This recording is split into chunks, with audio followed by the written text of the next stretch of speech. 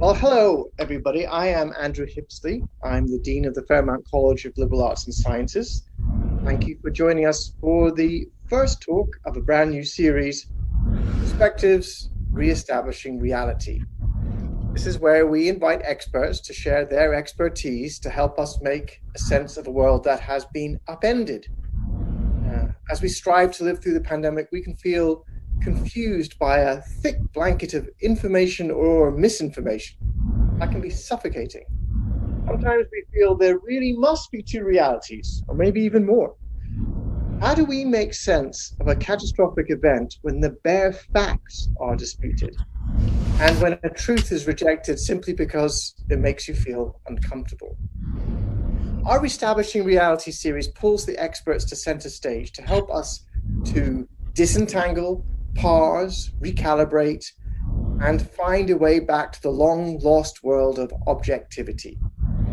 A recurring and unsettling theme revolves around explanation. Holding on to a particular narrative is related to holding on to power. So what truth do you accept, and why?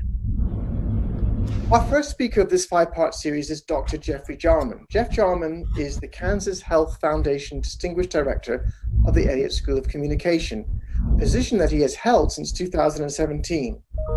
For nearly 20 years, he served as the director of the university's competitive debate team. He teaches classes in communication strategy, research methods, and seminars in legal and political communication. His recent research applies insights from neuroscience and political psychology to classic conceptions of argumentation. In particular, he analyzes the role of evidence and argument in presidential debates, fact-checking, and political disputes in the public sphere. Since 1999, Dr. Jarman has authored the annual overview of the new high school debate topic used by thousands of high school debaters around the nation. Dr. Jarman also serves as a litigation consultant where he supports trial attorneys with case strategy, witness preparation, community attitude surveys, and mock trial research. Jeff Jarman will be speaking on Motivated to Ignore the Facts, the difficulty of evidence, argument, and rationality in reestablishing reality. Please join me in welcoming Jeff. Okay, thank you all very much. Appreciate everybody coming today. Appreciate the Dean for hosting the series, selecting the panel, and the opportunity to talk to you all today. I have a bunch of slides. I'm not quite sure if the plan is for me to run through all of the slides and you ask questions at the end, but that doesn't seem like anything that we're all accustomed to. So feel free if you want to unmute and ask a question along the way. I think I'd much rather answer your question when it's timely than wait for the end. So with that, let me go ahead and try to get started. So there are a number of things I want to talk about today. Essentially, in the big picture, what I want to talk about is really two things. I know I've got like five or so things here, but really I want to talk about the brain, and I want to talk about how we think and process information, and then I want to run through a series of studies that I've done recently to try to put into context how that really works for us. So that's really what I'm after here. Let me start by talking about the brain and emotion and reason and rationality. The classic conception of rationality is one where we think of how evidence helps the public make sense of the world around them. The view of rationality is one where we get information, we update what we believe, the public can come together, learn, and then decide what makes sense for us. This view is really one where the kind of cool process of rationality is one where we are dispassionate, where we get information, where we don't worry about what our prior beliefs are, but we could take in information and it would ultimately inform and influence us. The key to that really is rooted in the Enlightenment and the idea of dualisms, where we have split things like rationality and reason from passion. And in that moment, we can relegate our passions, try ultimately to minimize their influence on us, and be guided by our reason. It didn't start with the Enlightenment, of course. If you go back plenty of years to Plato, some of you may recognize this as the allegory of the chariot and the charioteer. Plato told us in the Phaedrus that our soul was made up from multiple elements.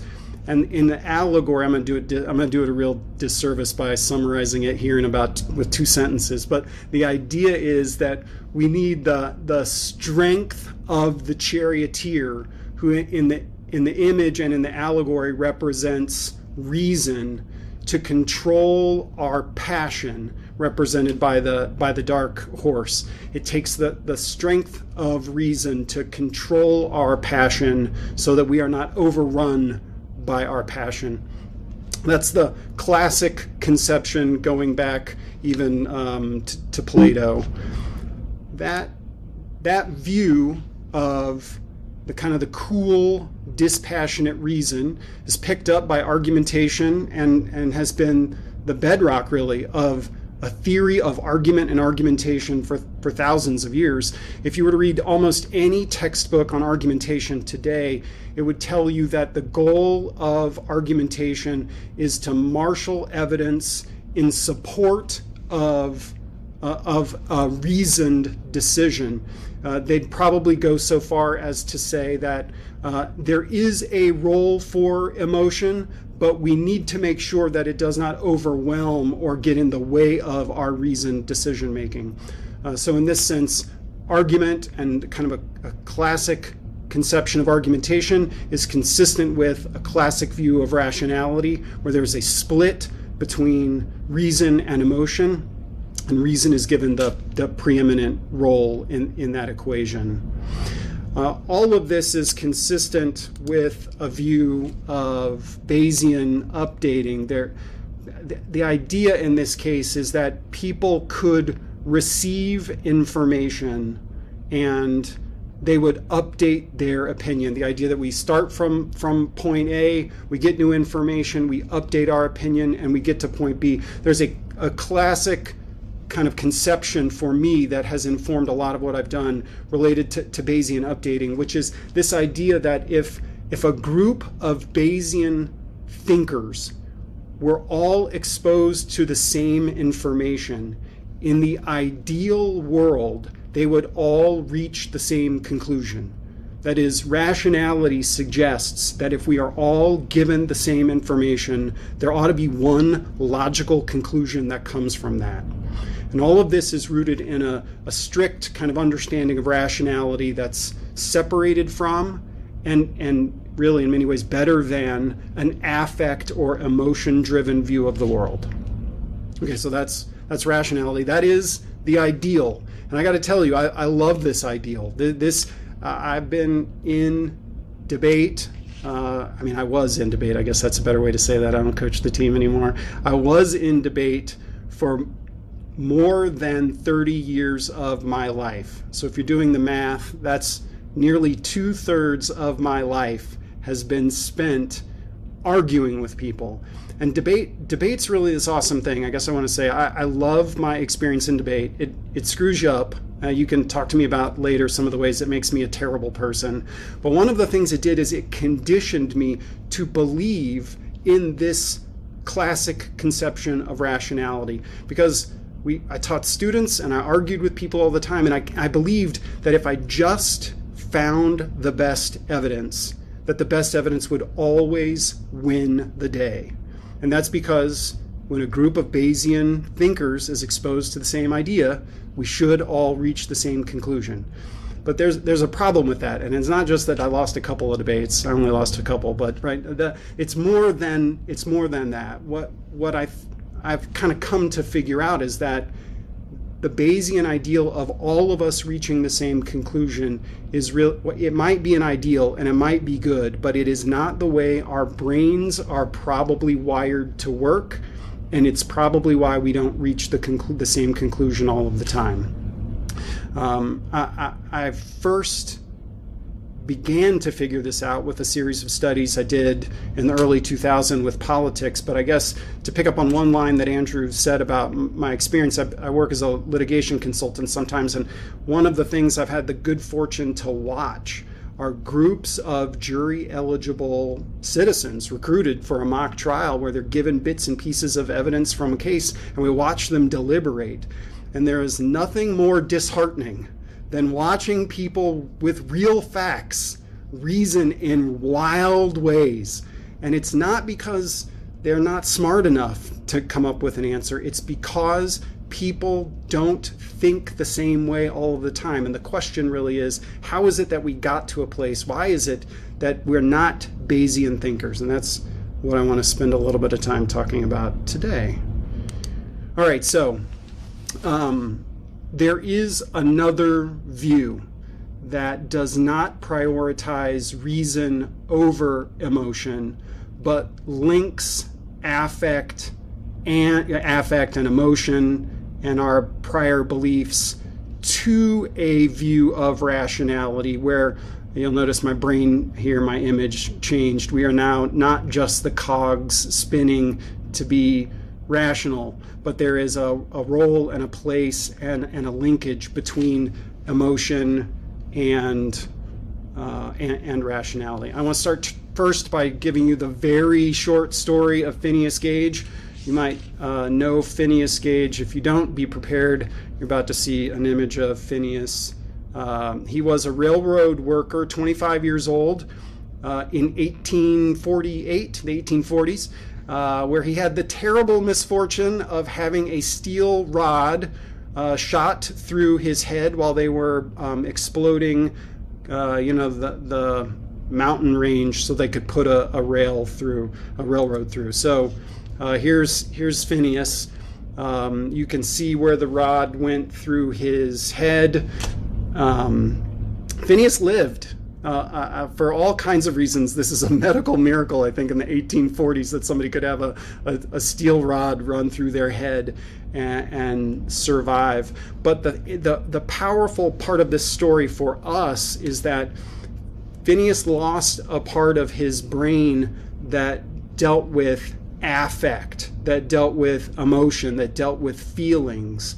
And what we've learned from Phineas and from other people in his same situation, people who have had parts of their brain, let's say, you know what I mean, they've lost a part of their brain and their brain function the same as him. They have lost affect, they've lost emotion, and here, I'll do everybody a favor of moving off that slide. What happened is they lost the ability they lost affect. But what we've learned that it did, is that it also impacted their ability to make rational decisions. There's an excellent book by Antonio Damasio called Descartes' Error, where he tells the story of Phineas Gage as well as other patients of his, including a guy named Elliott, who suffered a similar case. He had a brain tumor, and so they cut out the tumor, and he lost a very similar part of his brain. And on the basis of Phineas Gage and Elliott and about 10 other people, what they figured out is that not only did they lose their emotion, but they saw a similar degradation in their rational abilities as well. And that's because affect and rational thinking were linked, because our decisions are influenced not merely by our rationality, but by the affect tied to that. As I remember, one of the stories of Elliott is that he couldn't decide what sandwich to eat one day. You know what I mean? This is a decision that actually should be quite simple for us, like sandwich A or sandwich B. But because he lost affect, because he lost emotion, he couldn't decide, because he couldn't figure out which one he liked better, which is normally the way we would make that decision. Our likingness of that is the thing that helps us make a decision between sandwich A and sandwich B, or even sandwich C. Anyway, these things tie neatly with three other concepts that I want to summarize, which have to do with hot cognition and automaticity and motivated reasoning. I'm here borrowing generously from the provost, the now provost at K-State, Chuck Tabor, and his work. There's a lot of really good work in political psychology that has confirmed what we now know about how people think about socio-political concepts. And this notion of hot cognition is important to us. It's the idea that the information in our brain is not merely a series of facts, but facts that are connected to emotions. And so we have all of this information stored in our long-term memory, and as soon as you hear a word, a phrase, a concept, your brain gets flooded with all that you know about that topic, but also all that you feel about that topic. And I'll prove this to you right now. When I say former President Trump, you are all now dealing with your working memory being flooded with what you know about former President Trump. But it is not merely what you know, it's a series of associations that are affectively charged, some strong and some weak, some positive and some negative. But it is not merely the concept of former President Trump that has meaning for you, but you have an affect associated with that as well. All right, so all of our socio-political concepts have some level of affect. The more experience you have with something, the more likely it is that you might build up stronger connections, making them more influential in the way you think about things. All right, so that's the hot cognition. We are affectively charged. Our memories are affectively charged so that our information has positive and negative associations for us. The other thing about the way our brain works, and I know people didn't think they were coming to brain lecture today, but the other thing about the way this works is that it happens incredibly quickly. All right, so in milliseconds, as soon as I said President Trump, your brain got flooded with a working memory, got flooded with all of that information and affect, and it takes milliseconds for that to happen in your brain. So in essence, there's not really much you can do about it. I keep saying Trump just to make it so that everybody's got either a strong positive or negative a series of associations here, but they're working in our brains. There wasn't anything you could do about it, and they're there, right? And here's how this influences how we think and process information. Instead of being really engaged in a process of the classic sense of reasoning, we often find ourselves, our brains, working between being motivated by a goal for accuracy, right? Can we get the right answer to a question? But there is another motivation that animates us, and that is one that is partisan. That is where we have a desire to reach a particular conclusion. That is, we become motivated reasoners.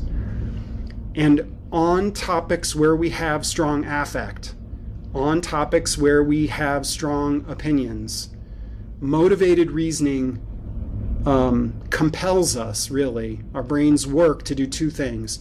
The first is we give a pass, usually, to information that is consistent with what we believe in. So when we hear things we like, that we agree with, they bring us pleasure in our brain because we agree with what that information is, and we typically don't scrutinize it very, very seriously.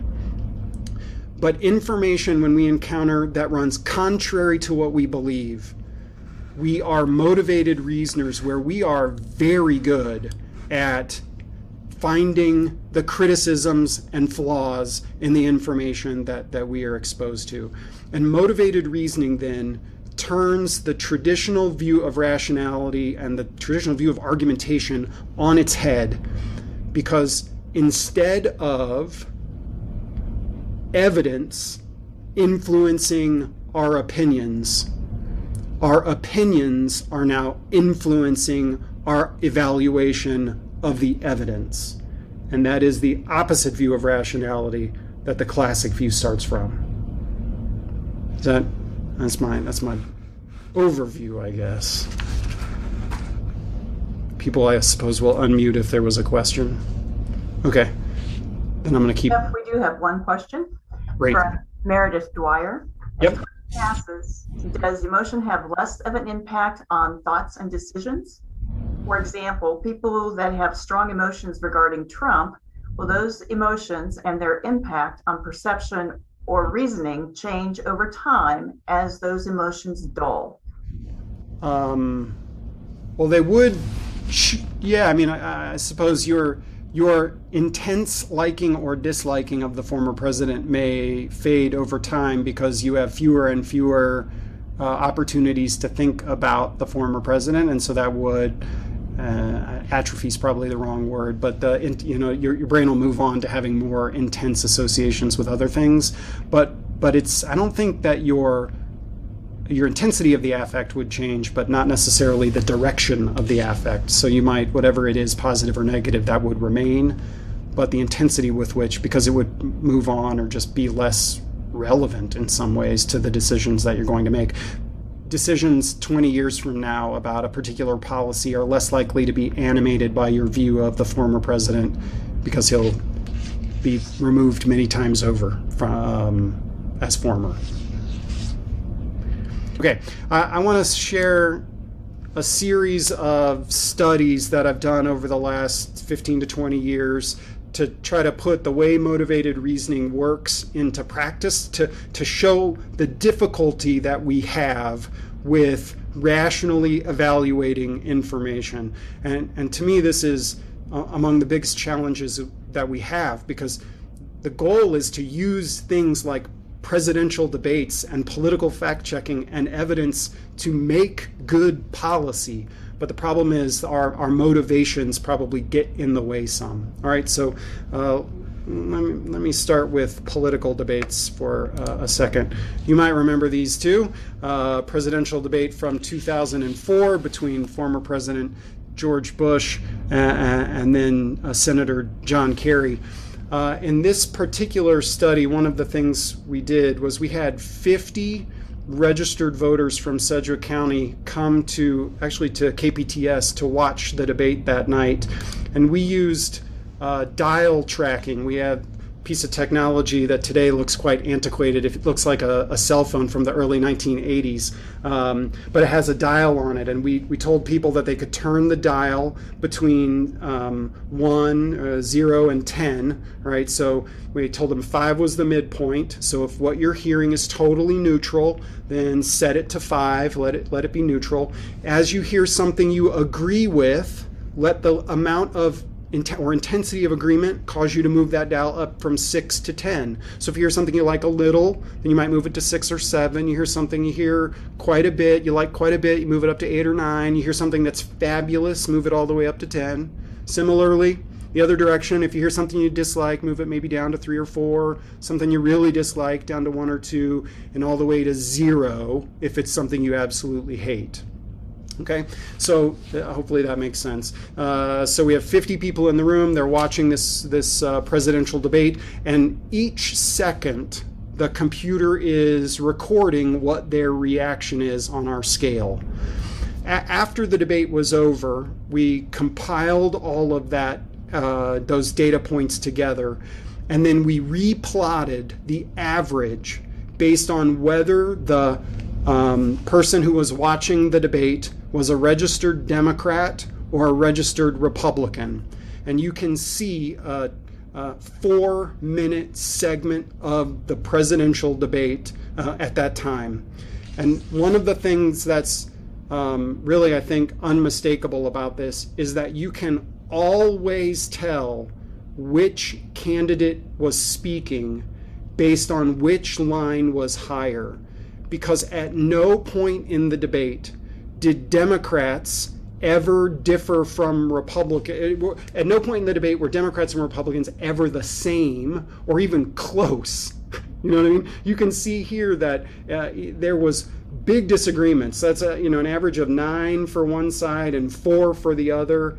that sometimes the gaps get smaller, but the differences were always statistically significant. And you can see they get split right away. The chart here is, if any of you remember debates from 2 decades ago, this makes a little bit of sense. Let me tell you, the second half of the chart there is the beginning of a new question, right? So as soon as the question, by the way, the point where all the lines are together, that's the moderator talking, right? That's the question being asked by the moderator. It's the one time everybody agreed. So they all came together when the moderator agreed. And then as soon as that question was over, boom, you know what I mean? Immediately, viewpoints begin to diverge. And then you can see the first part of this chart here. That's the end of a question. And then the short segments are the kind of follow-ups that used to happen in debates where people would be given a little bit of time.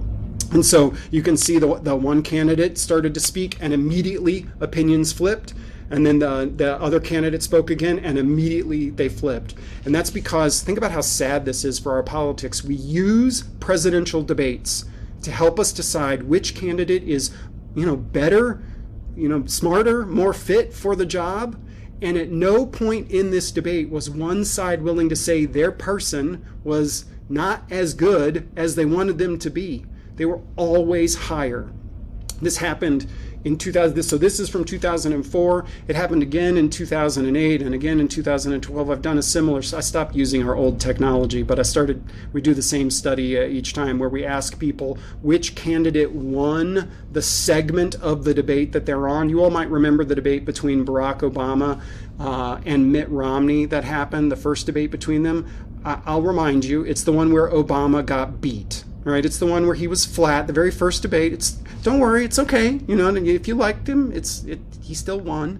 But here's the thing: he lost. Like, come on now. You know what I mean? He was flat. Romney had a bunch of facts. There was it's hard to believe that people who watched that debate would not have thought that Mitt Romney did the better job of debating. But we had about 175 people watching that debate, and there was a statistically significant difference based on your prior political affiliation and who you thought won the debate.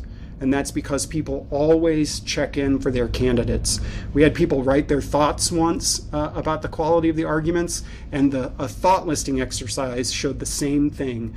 People wrote negative comments about the other candidate and positive comments about their own candidate, reinforcing the idea that we are motivated reasoners. We check in for and give a pass to our person, regardless of whether they maybe actually did or did not win the debate. Okay, that's presidential debates. Cheryl, any presidential debate questions for me? No, but there's a question from earlier. Chinyeri Okafor asked, do other areas influence the reasoning process, such as gender and the environment?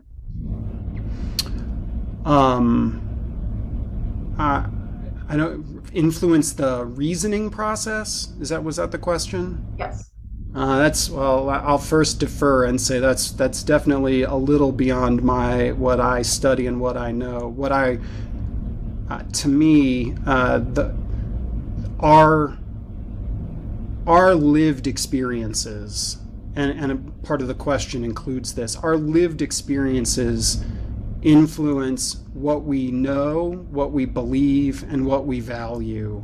And all of those things impact how we not actually whether you're logical or not, right? But they process how you interpret information. So it's not so much that any of those demographic factors are themselves determinative of whether or not you're a better or worse thinker. They impact your lived experience and how you make sense of the world, and whether you likely say something was true or false, weak or strong, good or bad. Yep. There's also another question, Jeff, from Keith Neufeld. Can't this graph also, the graph that you just showed, can it also represent that viewers have a bimodal distribution of desires and the candidates resonated with the polarized opinions? Yeah, I mean,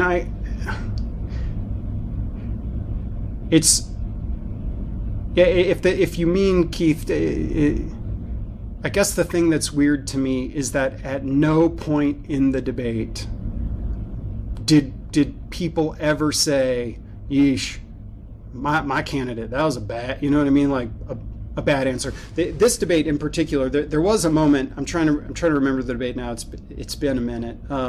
There was a moment where Bush said the economy was doing well, and like FYI, it was not doing well at all, and both numbers dipped. And so it is true that people are not stupid, but you know what I mean? Like they know. And so Republicans and Democrats both turned the knob down because they both recognized that it was not, that there were not perfect signs in the economy, but the Republican number still stayed above average, stayed above the midpoint line. And more importantly, that's a moment where you'd think if Bayesian thinkers exposed to the same information ought to reach the same conclusion, that we ought to be able to decide whether things are, true or false, right or wrong. I think we'll get a bit, as I'm often apt to do, I'm rambling a little. I got a couple of slides that'll answer that, so hold tight. How about that as an answer for a second? Let's do this.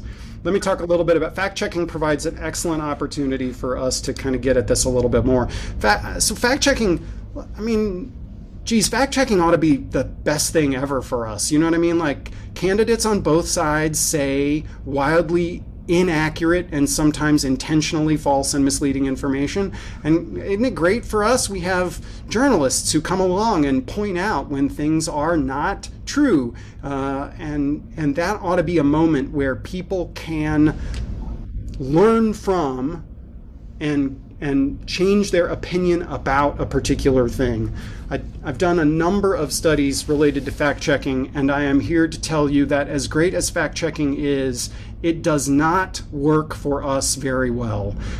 People do not change their opinions nearly as much as they should. Let me show you a couple of slides. I'm going to give you the results from one study. Happy to talk about this and some other ones I've done in more detail, but these are the slides that I have. The first set of these studies I did had to do with healthcare between Obama and Mitt Romney. You can see here, this is a pretty short claim. So what I did is I showed people a claim, and then I had them evaluate the strength of the claim. All right. So what I've tried to do is try to figure out how weak or strong people think arguments are. So I would show them a claim. I would then show them a fact check and ask them to evaluate the strength of the fact check. And then I would ask them to evaluate the claim again, like basically like, hey, did this change your mind at all? Okay. So the very first set of these studies I did had to do with claims by Obama and Romney related to health care. And I showed them this sentence, about from Obama that health care reform would be cost beneficial because it's a lot cheaper to prevent an illness than to treat one. That makes sense. Some of our medical treatments are really expensive. You know what I mean? I showed a similar claim from Romney, obviously kind of in the opposite, which is that repealing Obamacare would have saved a lot of money. Right? So again, the thing I want you all to notice is that these claims that I showed people to evaluate on first blush, there's not much there. Does that make sense? Very limited in terms of detail, mostly a claim, hardly even any evidence. All right, but I did tell them who they came from. I then showed people a fact check, and there's no test later. I know this is probably way too small for anybody to read. I apologize. But think of it this way. In terms of the amount of information somebody was given, they were given a very brief statement by a candidate and a pretty thorough fact check that said, by the way, in both of those cases, that they're wrong. All right? Barack Obama's claim that preventative care saves money is not accurate. It was rated as false by nonpartisan fact checkers, mostly because, and by the way, the evidence for this one is pretty damning if you read it. Like the New England Journal of Medicine says it's not true. The CBO said it's not true. Like nonpartisan groups said he was not telling that, that it was an exaggerated claim. Same about Mitt Romney. They rate it false. Right? So I showed people that limited claim and a really big fact check. And in all of the cases, what I asked them to do is use this particular scale to evaluate the quality of the argument that was made by both. Right? And you can see here that it's essentially asking them how correct, how sound, how well reasoned and reasonable an argument was. And I asked them to use this scale at 3 points: after they saw the original claim, after they saw the fact check. So they evaluated the original claim, they evaluated the fact check, and they evaluated the claim a second time, all right, using the exact same scale. And here's a numeric representation of what I found. I'm gonna show you a graph here in a second that'll make this a lot easier to make sense of. But I can tell you basically what happened, and this will probably make a lot of sense. Democrats thought that the statement from Obama was really strong, that the fact check was pretty weak, and that they still thought the statement from Obama was pretty strong. Republicans thought the statement from Obama was weak. You can see the difference there on our scale, 22 versus 35. They thought that statement from Obama was weak. They thought that fact check was amazing. They thought it was really strong. And then they still thought, right, you could see their number went down. They were like, oh yeah, no, I really hate that Obama statement. It's even worse than I realized. But in case you think that there's partisan, it cuts both ways. When Democrats were shown the Romney statement, they thought it was in the tank. They thought it was terrible. They loved the fact check, and they still hated the Romney statement. Republicans mirrored Democrats for Obama. They loved the Romney statement. They hated the fact check, and they loved Romney's statement in the end.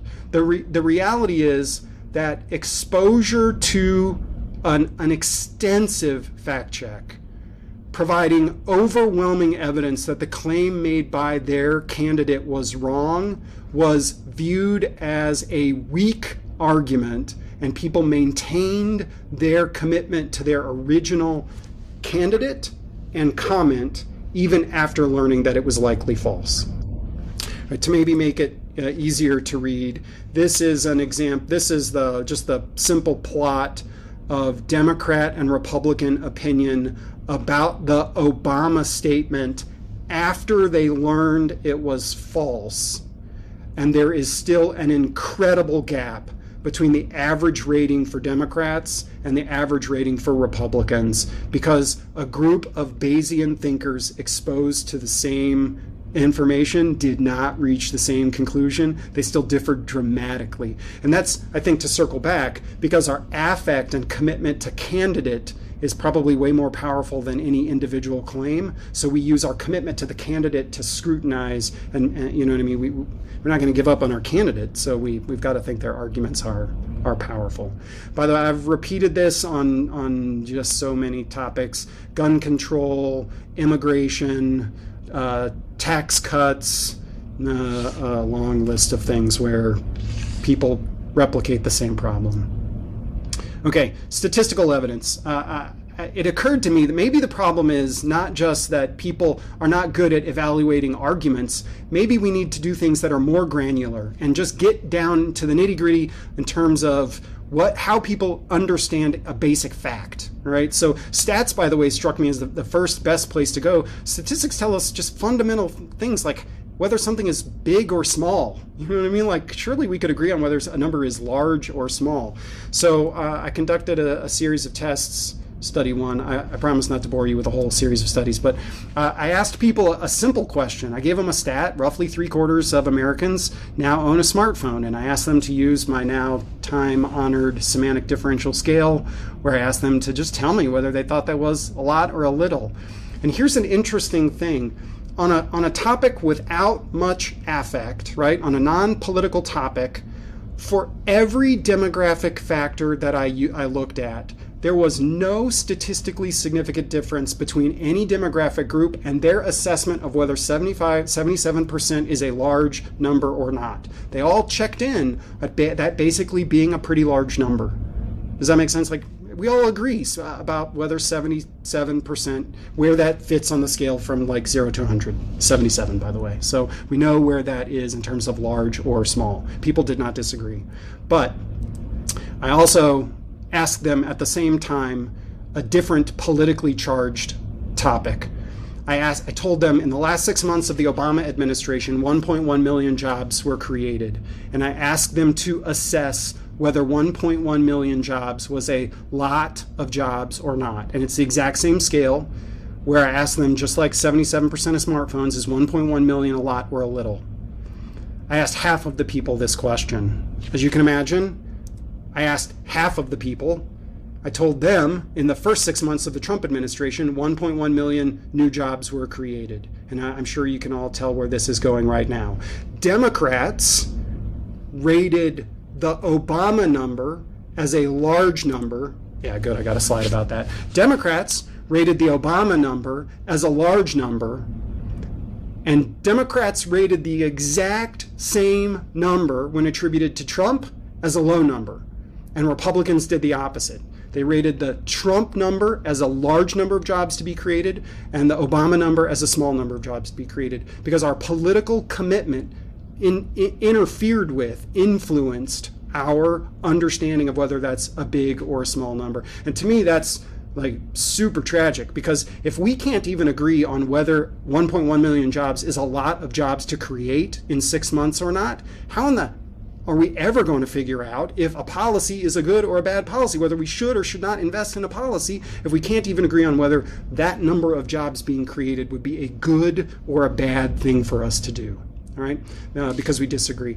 By the way, I've done this with a series of other statistics. In all cases, the non-political numbers always produced non-statistically significant differences, and the political numbers, based on political interest, always influenced your interpretation. So a similar graph to this one appeared in all those other times. From Jennifer, what about those individuals who were not registered as either Democratic or Republican, who were unaffiliated? Yeah, this is a really good question. I should say this, especially because my slide doesn't say Democrats and Republicans. It used liberal and conservative. So I asked the much better way to get... I have been talking exclusively about political ideology, and I want to be clear that motivated reasoning is larger than our partisan commitments. It's our prior motivations. At the talk in the fall that when we did a small version of this, I asked people to rate credibility of the director of the CDC in terms of the assessment about whether we should put kids back in school or not, and whether people should wear masks or not. And they rated, I'm jumping ahead to my authority slide, but they rated the credibility high or low based on whether or not they wanted to send kids back to school or not. So it's not always our political ideology. The important thing about motivated reasoning, it's our prior affect, whatever that affect is, influences us to interpret the information this way. Here's my favorite quote about statistics, which is that the role of statistics is to resolve disagreements among people. And I think the thing to kind of think is that rather than resolving the disagreements, we disagree about what the statistics mean. The appeal to statistics is no longer one that might help us resolve disputes, but might actually initiate disputes among people. All right, the last thing I want to mention has to do with evidence from authority. I've moved on from statistics, and now I'm trying to figure out if not just statistical evidence is subject to motivated reasoning, but evidence from authority is also subject to this. And I've started to do a series of studies where I've asked people to evaluate the credibility of the person. There's an attribution of some evidence. So I've asked people about whether minimum wage would cause jobs to increase or decrease, other economic policies. I want to share briefly a slide with you, a recent study I did about whether or not former President Trump should be impeached or not. So you might remember that there was a question about former President Trump and whether or not we should impeach the president. And there were two questions really to be addressed. One had to do with whether he could be impeached, right? Whether constitutionally a person who had left office could even be impeached. And then whether or not he should be impeached. That's kind of the second question. And so I showed people a series of pieces of evidence to build a case. I'm interested in whether or not different conditions or different amounts of authority would influence people's opinions. So impeachment condition, here I'm going to interpret my slide for you real quick. My impeachment condition, the 3 lines there represent a group of 150 legal scholars. There was a released statement from 150 leading legal scholars. So I showed people in one instance an attribution to the vague 150 legal scholars, a list of a reference, so that's condition 1. Just 150 leading scholars say he can be impeached. Second condition was 150 scholars, including, and then it listed off 3 or 4 of the most prominent names in the list. And condition 3 is the leading constitutional scholar on this question says. Okay, and then impeachment groups can try 1 or 2 in the bottom is their prior belief about whether or not the president should have been impeached or not. All right, so some people told me whether they thought he should be impeached, and others said he should not be impeached. And the thing that's to me just unmistakable from this chart is that it did not matter who was providing the information, whether it was 150 constitutional scholars, 150 with the names and qualifications of some of them, or frankly just the best person in our country on this particular constitutional question. If you thought the president should be impeached, you didn't care. You always thought they were qualified. That's why all of those numbers are up above 5.5 on a scale that goes to 7. And if you thought the president should not be impeached, you didn't care 1 iota if those people were qualified or not, or whether almost every leading scholar thought so or not. You still always thought that they were not qualified, and you always thought in a statistically significant difference that they were not qualified.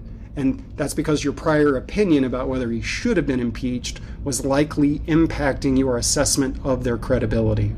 So with that kind of in mind, there are now 2 of our 3 most basic pieces of evidence where our prior commitments, and this speaks, I think, to Jenny's question before, it's not partisan about whether the president should be impeached or not. I mean, it was, but this case here is a clear example of just your prior commitment that he should be impeached definitively influencing whether or not you thought the people who made that judgment were credible or not in the first place. And that's troublesome, at least to me, because I live in a world where I think we should rely on people who know to tell us what the answers to tough questions are. Most of us are never going to have the ability to know enough. And so we rely on experts to help us with that, whether it's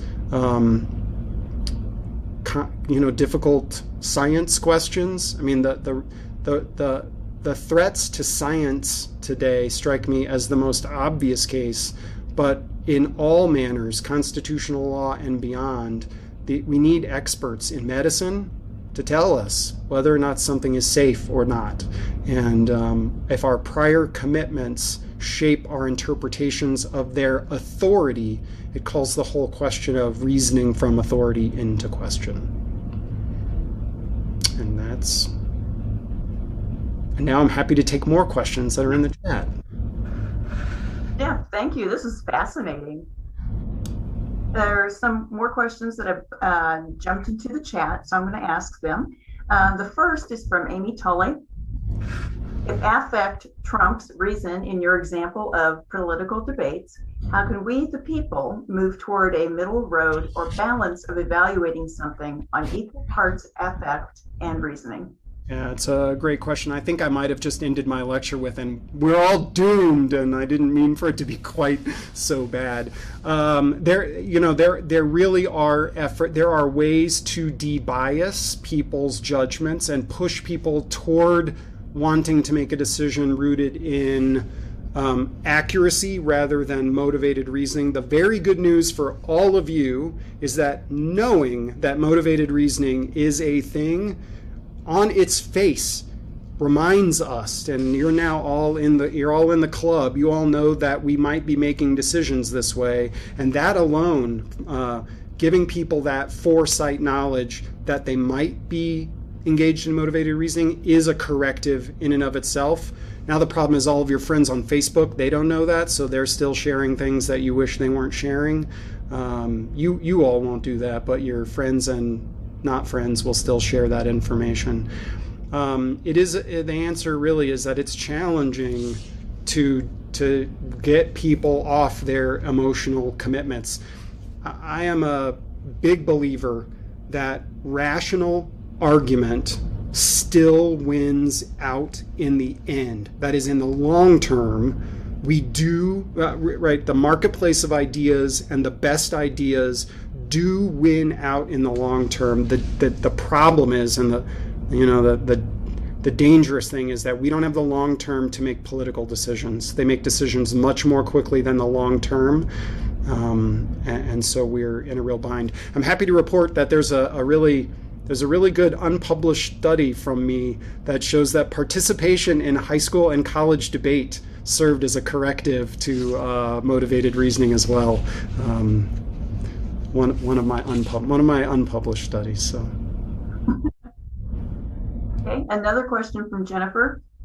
How can we accurately measure whether 1.1 million jobs is a lot without a basis of comparison for the figure? What about context?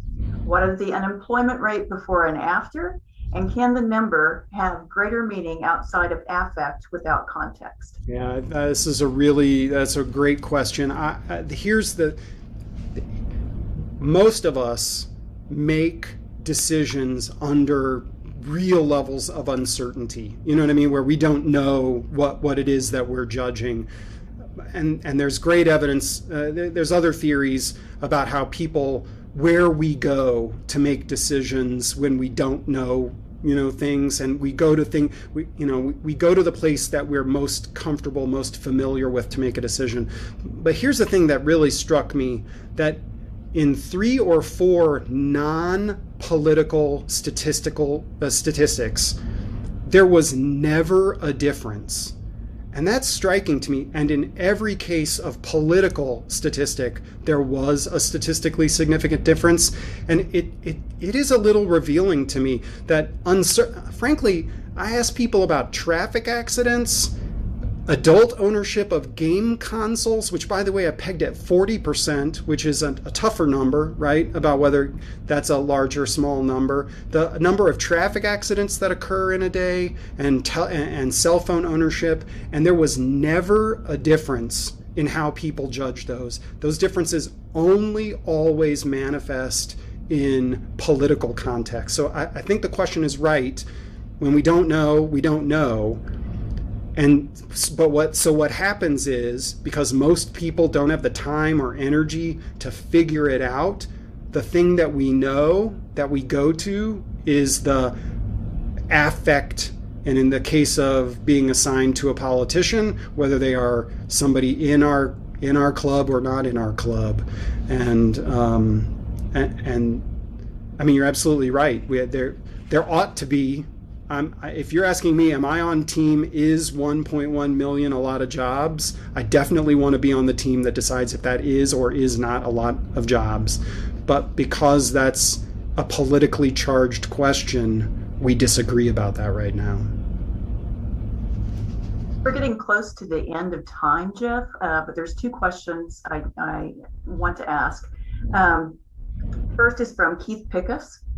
If rationale reasoning can ultimately prevail, how do we explain the increasingly partisan atmosphere we live in here in the United States and throughout the world? Can it be that human behavior has changed so drastically in recent decades that previous understanding of rationality and self-interest have changed drastically? I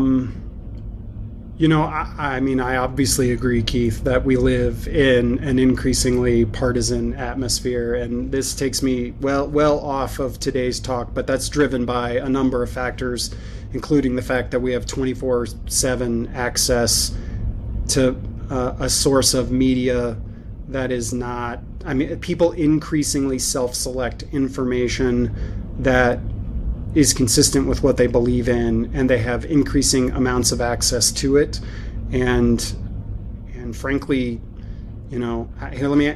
cable news is here. I'm definitely getting far afield here, but let me just blurt a few things out. Like, what's the news show on CNN? What is the news show? Not the talk about the news, but actually like literally what constitutes news on MSNBC.